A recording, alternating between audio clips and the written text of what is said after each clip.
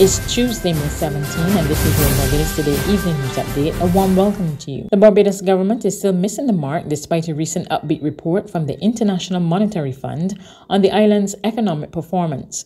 So says former opposition leader Bishop Joseph Atherley.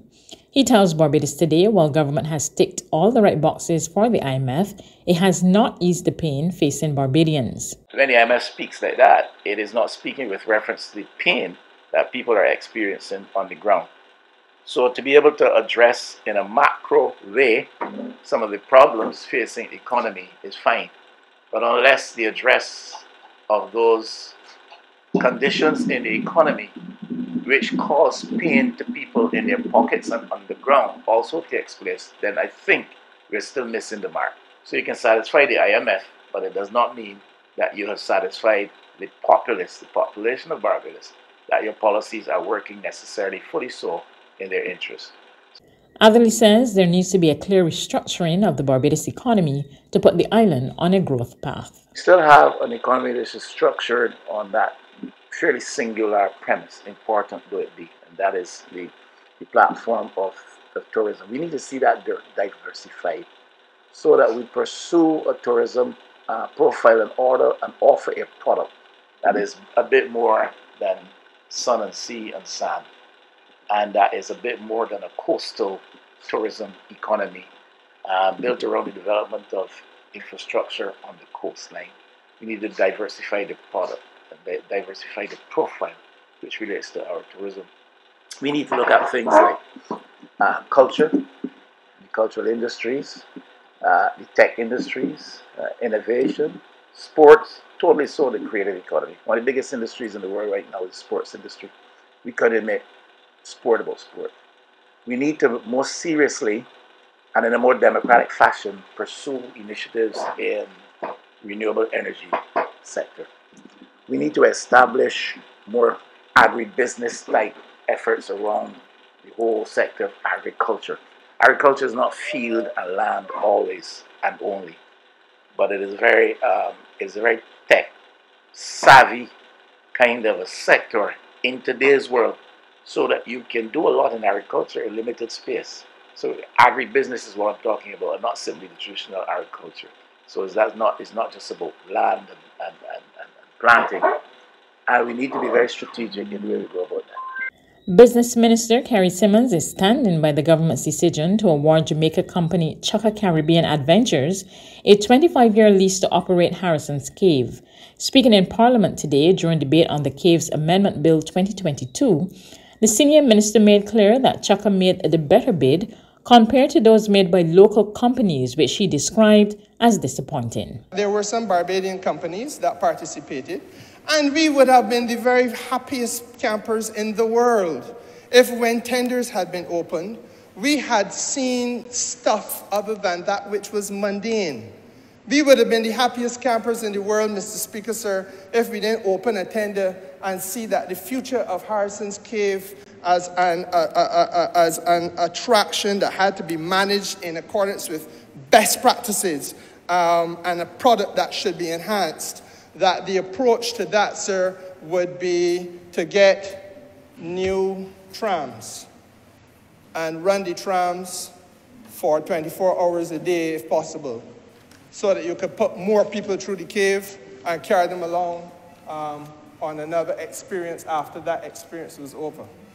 We will be the happiest campers in the world, Mr. Speaker, sir, if we were able to open tenders and find that the imagination of the private sector in this country was such that they were saying that they would do more than some adjustments in the roof of the waiting room, Mr. Speaker, sir.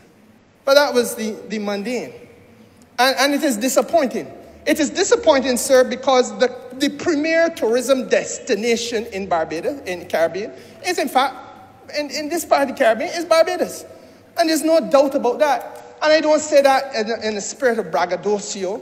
I say it, sir, because we expect, therefore, that the principal players in tourism would step up to the plate and with the greatest degree of creativity, partner with government in an opportunity to make sure that this unique tourism attraction can be the best in class and hold its head up alongside any in the world. The residents of Allen View St. Thomas, who own land near to Harrison's Cave, will soon be relocated by government. Word of this from Member of Parliament for the area, Cynthia Ford, as she contributed to today's debate in Parliament. Ford told the House persons deemed to be living in the Environmental Protection Zone could not expand their houses, build new homes, or rear livestock after it was realized they were presenting dangers to Harrison's Cave. Government has determined that those who have land that is laying fallow because they cannot build the houses, it is their land, they have been paying land tax, but they cannot build or expand.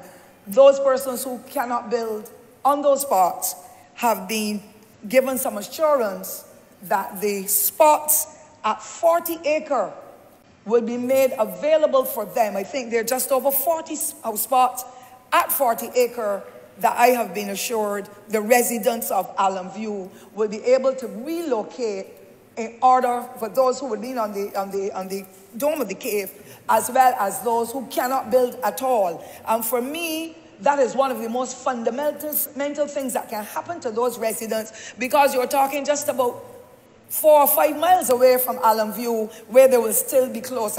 It's World Hypertension Day today, and Chief Executive Officer of the Heart and Stroke Foundation, Michelle Daniel, is urging Barbadians to treat the condition known as the silent killer seriously.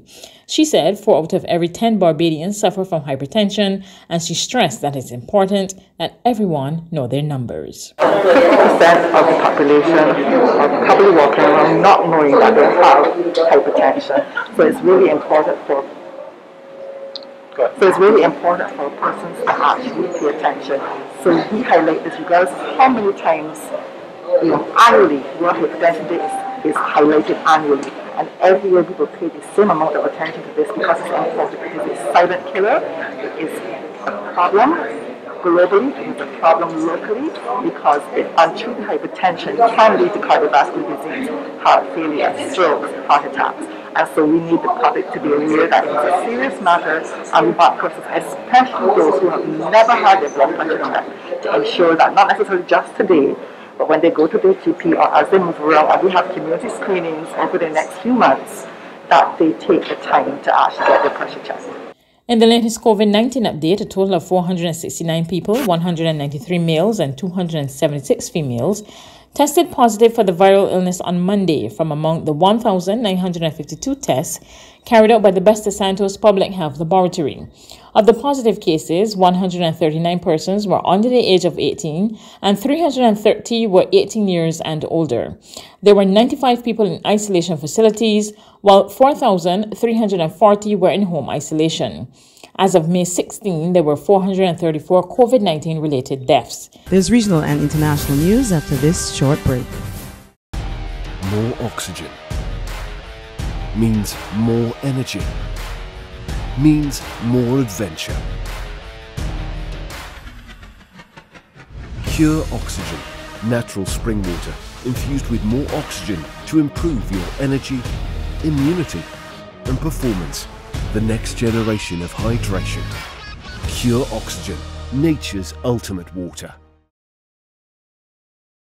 Caribbean Cool is a refreshing juice drink that contains 100% vitamin C that you can enjoy any time of the day. It has a refreshingly awesome range of Caribbean flavors: Morby, orange, fruit punch, pineapple, sorrel and pineapple coconut. Suitable for any occasion. Caribbean Cool.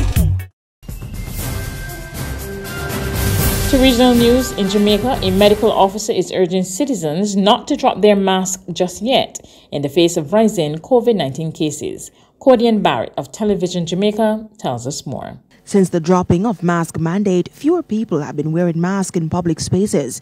During the recent St. James Municipal Monthly Meeting, Medical Officer for St. James, Dr. Phillips Kelly, made the observation also when 50% of those in attendance opted not to wear any mask, a concern as she pointed to increasing COVID-19 positivity rate in the parish. Having sorted results for COVID-19, we note that the numbers are increasing again. And for St. James, for the samples that we would have taken at the St. James Health Department, for the week that ended the 6th of May, we had a 65% positivity rate. But one member sought to justify the lack of mask wearing with being vaccinated. This was her response. The information that comes with the results is not just the fact that persons have been tested on a particular day and what their result is, but what also comes is their vaccination status. And when I look in the red, and red is positive, and in this instance not good, we have fully vaccinated persons whose results are positive. On the international scene, extreme weather is affecting millions of people across South Asia and the Middle East. Health warnings have been issued in northern India, where temperatures have soared to 49 degrees Celsius. Yogendra Tunde bathes outdoors as he prepares for a long day at this construction site where he lives with his family in a makeshift shack. Like hundreds of millions of Indians, he's forced to risk their health and work in the record-breaking heat. Earlier we did masonry of 100 feet, but now we can do only 70 feet. Our contractors often get angry with us because of this. I feel weak and need to rest for a day or two. It's too hot, but if we don't work, what will we eat? Summer in parts of South Asia arrived early this year. March was the hottest in a century in the region, while April broke several records. Average temperatures are 6 to 9 degrees Celsius above normal. Some areas in New Delhi recently surpassed 49 degrees. Jacobabad in southeast Pakistan reached an all-time high of 51 degrees. Dozens of people have died of heat-related illnesses in Pakistan, while millions are struggling without basic amenities such as access to clean water and electricity. We haven't seen such a heat wave before. We're worried because our livestock's sick due to the excessive heat. The vegetation's dried up, the water table's going down. We have to use wet clothes to cover ourselves to try to beat the heat. That's news, but for the very latest, visit our website at www.barbadostoday.bb. You can also subscribe to our e-paper, email updates, or like us on Facebook, and sign up for our breaking news alerts via WhatsApp. We're also on Izumi Media and bus terminals, as well as screenplay at supermarkets and gas stations near you. You can also hear us on Mix 96.9 FM and Capital Media HD 99.3 FM.